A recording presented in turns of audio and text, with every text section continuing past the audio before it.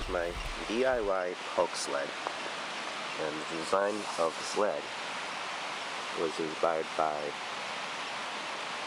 Green Video, Dr. Pulk Sled, and Wall Hiker. I started making the Pulk Sled from this $14 sled that I bought from Zellers. Being in Canada, that's going to be called not Walmart, but Target very soon.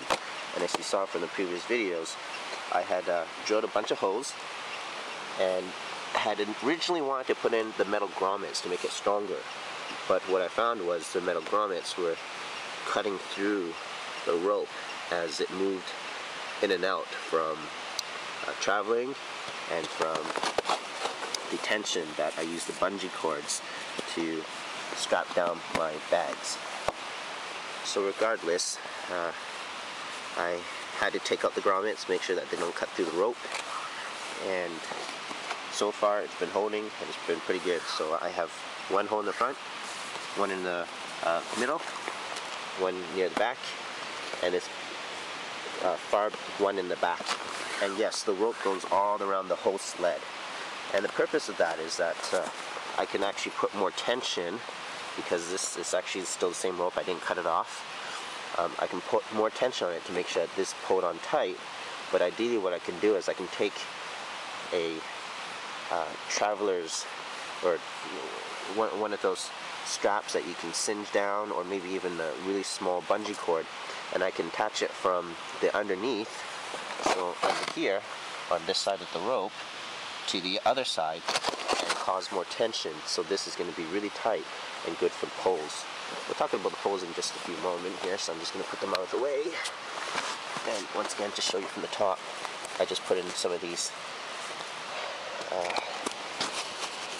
carabiners, and just wanted to let you guys know that everything I made here for this Pulk Sled, I made it for 75 pounds, but I really only had to carry probably about 25 pounds.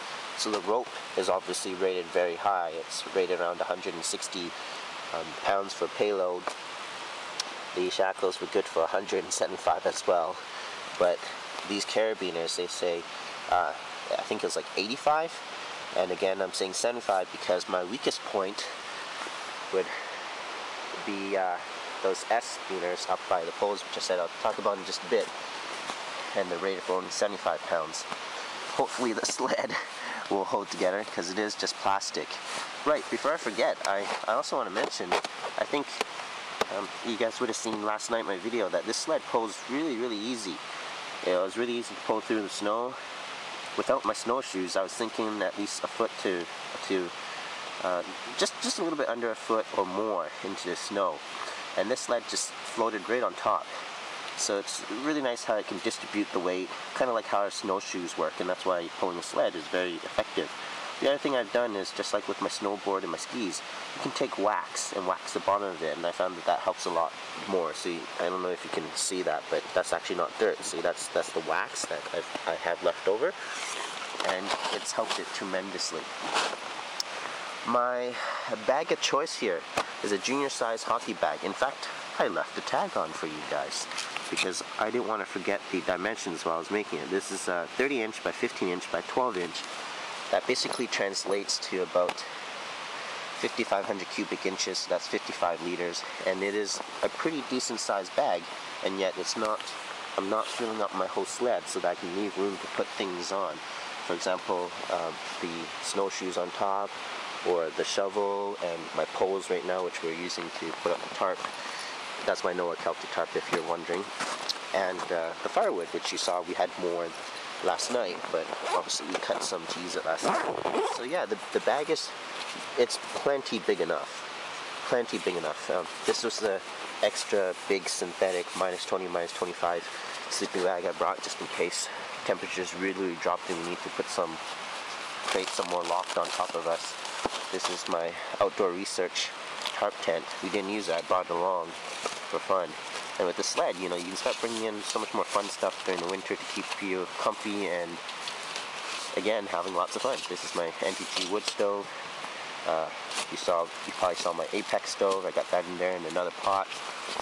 So that's the sled itself.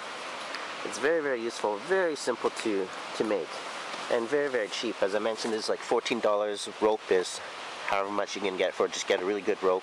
You may also want to use silicone to put on your rope so that it stays together, and it's also better towards temperature.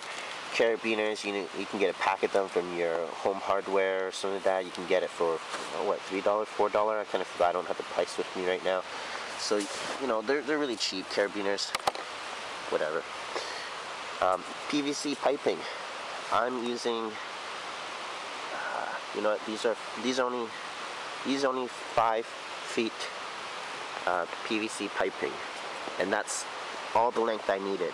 And even with my really, really long snowshoes here, as you see, my snowshoe is pretty long. I do not kick anything.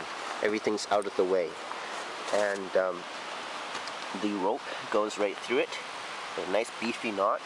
So then on this side, what I did was I was tugging on it a lot for as much expansion as possible to tie down the knots.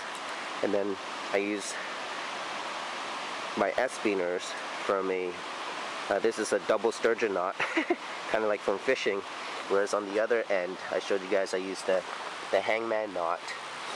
And so back over here to the double sturgeon knot, I put in the S-beaners, which are only rated for 75 pounds, and then I can clip it to whatever I can. In this case, I clipped it to the back of my backpack because I got 2 nice loops there, and it worked perfect.